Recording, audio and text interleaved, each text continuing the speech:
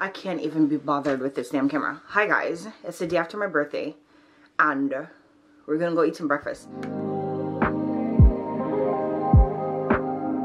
I can't fight this feeling.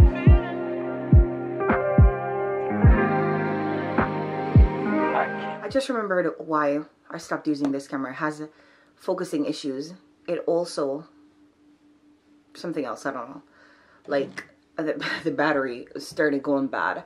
I have the other one set up here, but like I can't be bothered to mess with the settings right now. Anyways, we're about to go eat some food and like drop off our laundry, and I don't really know what else. I'm wearing this little shirt and the damn shirt is so young. I don't know if it's because we always send it to the laundromat, like it goes in the dryer or whatever, but I really do like this sweater, and it's kind of young and it's kind of annoying because what the hell, but it doesn't matter. Oh wow. She said, girl, you haven't feeding me since last night. What the hell? So yeah, we're about to go do that. I'm just lotioning I'm putting some oil on the top of my foot because oh, I always knew that I wanted a pair of these. A long time. I think I had a pair before, like a knockoff pair. But I always knew that I wanted the Uggs. Anyways, when the winter time was done, I never cared about it anymore. I'm like, whatever, the winter is gone, whatever, right? But I bought it and I received it the day before yesterday. And when I tell you it's the most comfortable thing in life, I mean, my other Uggs are comfortable as well, but this one is just easier, and like it's not like going up all the way to like past your ankle or whatever, you know. And so you could wear it with other things, and so I like it. But it's so damn comfortable. I should have bought this a long time ago. Everybody needs one. Quite literally. It's too good. I'm so damn out of breath.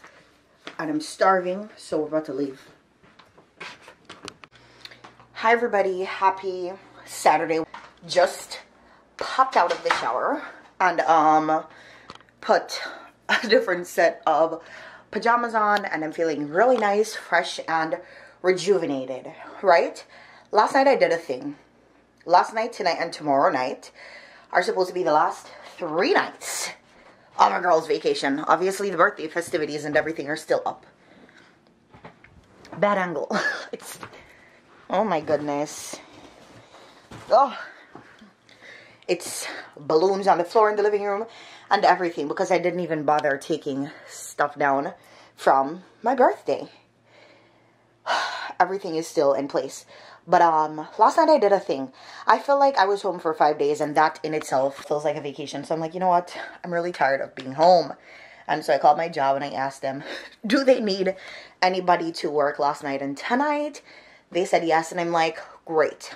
Put me on the schedule. Schedule a girl, because I'm tired of being here inside of this apartment. So I went last night, and last night was great. Really smooth night, and I go back tonight, and I'm praying that tonight is a smooth night too. And then I'm off Sunday night, and then I go back Monday morning. I'm thinking that I might pick up Sunday night. If I do, I'm gonna work a 6-day stretch, and that's the only thing. That is the only thing that's standing in the way of me picking up Sunday night or not. So I'm trying to figure that out within myself between now and tomorrow morning to see if I'm gonna do that. And yeah, I think I might. I think I'm going to be fine if I do that. My next day off is just going to be on Thursday, which should be fine anyways, you know? I think I might do that. That should be good for me. And then, oh, but that wouldn't be for this week. But still, that would be fine. This is me thinking as I go along. But yeah, I'm here at home. Mr. is enjoying the last couple of days of his vacation as well because, you know, we have the vacation the same time. I have a few appointments coming up this week that I don't know if I'm very thrilled for at all. Monday morning, I have an appointment that is, they said it might be long. And that is kind of throwing me off. However, we have to go to be able to see if it's long or not. So we're going to do that. And then Tuesday, I have another appointment. Luckily, the appointment Tuesday is telehealth. So that should be good. But honestly, I'm just home. The other day,